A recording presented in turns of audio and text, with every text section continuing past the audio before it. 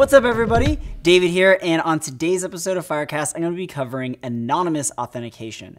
And just as a reminder, this is just one episode, an entire playlist on Firebase and the web, so you should subscribe to that to get notified every time we drop a new video.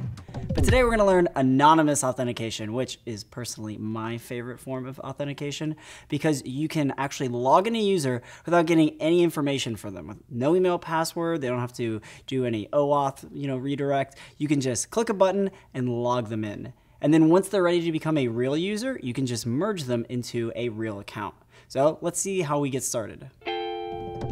So just like always when we're working with Firebase authentication, we're going to be working in this firebase.auth namespace.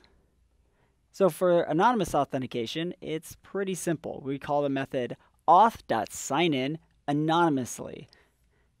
And what you might notice here is that there aren't any parameters to this function. And that's because there's nothing required from the user. So with email and password, we have to provide an email and a password. But for auth sign in anonymously, there's no parameters at all. And while social login also doesn't require any parameters, it does require the user to go to the social sign-in screen and then back to your app, whereas this all happens inside the context of your app. So what good is anonymous authentication for? Well, like you probably know already, it is great for just getting guest users into your app. And once they decide they want to stick around, you can link them to an identified account like with an email and password or with a social provider like Google. So to log out, we can just do what we usually do, which is auth.signout. So auth sign in anonymously will return to us a promise. And the nature of a promise is it allows us to asynchronously resolve the user's data. But a promise only fires off one time. So if we want to monitor authentication state in real time, we need to use the method authOnAuthStateChanged. And this takes in a callback. And this callback fires off every single time there is a change in our authentication state. Hence on auth state changed. So if no one is logged in, this user parameter will be null. But if someone is logged in, it will be populated with the current user. So let's go and do a little demo app to see how all three of these methods work together. So right here, I have my demo app to the left, and I have my code editor to the right. So what I have right here is a login button, which you can see right here in the DOM, and an unseen log out button, which is right here in the DOM. And it has this class of hide, which keeps it hidden. So what I want to do is I want to add a click listener to log in and then be able to log the user in, which will trigger the visibility of the logout button. So I want to go into my app.js, which is sourced right here. Inside of app.js, I have my Firebase project configured, which you can get all this information in the Firebase console.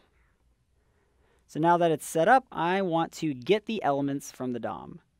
So I'm just going to get btn login and btn logout. So now I want to add the click listener to this login button. So click event listener, btn login, add event listener, click, and then do the callback function. And inside of this callback function, this is where I'm going to call auth.signin anonymously.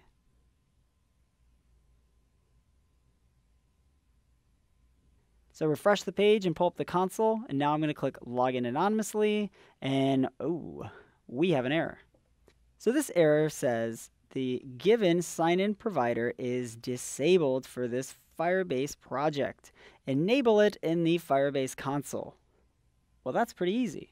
So here in the Firebase console, I'm in my project inside the Auth tab, and I want to go over here and click Sign In Method.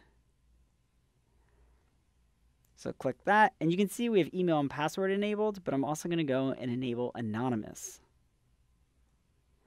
And with that enabled, I can refresh and click the button one more time, and nothing happens. Which makes sense, because all we're doing is calling sign in anonymously. We're not actually getting that user data back. So to get that user data, I'm going to add the authentication state listener. So firebase.auth.onAuthStateChanged, which we know takes in a function that returns a Firebase user. So let's log that user to the console. And let's refresh the page. And just like that, our user is logged into the console because we had clicked this button earlier. And I'm going to open up this user. And there are two properties which are very interesting. The first is anonymous. So this actually provides you a property to determine whether your user is an anonymous user. And in this case, it's obviously true. And the second is the UID. So this is the unique identifier for this Firebase user. So this is what you use in security rules.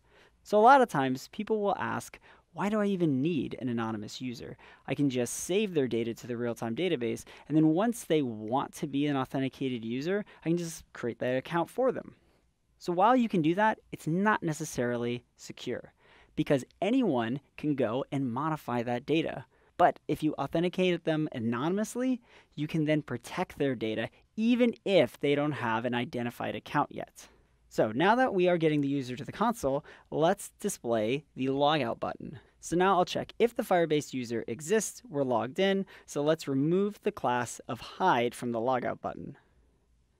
Else, let's take the logout button and add the class of hide because the user doesn't exist, therefore we're logged out. So now I'm going to refresh the page and we can see the logout button. So let's go and click it and nothing happens because there isn't an event wired up to the logout button. So right here I'm going to add a click event listener for logouts and just clarify that this one's for login. And then I'm going to say btn logout add event listener click, then provide the callback function. So inside of here, when I log out, all I have to do is call firebase.auth.signout. So I'm going to go and refresh this page. Now I'm going to click logout and we're logged out, log in, and now we can log out. And really, I could just do this all day. And just like that, we have implemented anonymous authentication into our app. So that's everything you need to know to get started with anonymous authentication. And if you want to learn more, make sure you check out the docs, which the link is in the description. And also, if you like this video, make sure to like and subscribe so you can stay up to date with all the content that we post here on the Firebase channel. And before I go, I have a question for you. What are you going to use anonymous authentication for? So just let us know in the comments. So that's all for today. I will see you all later.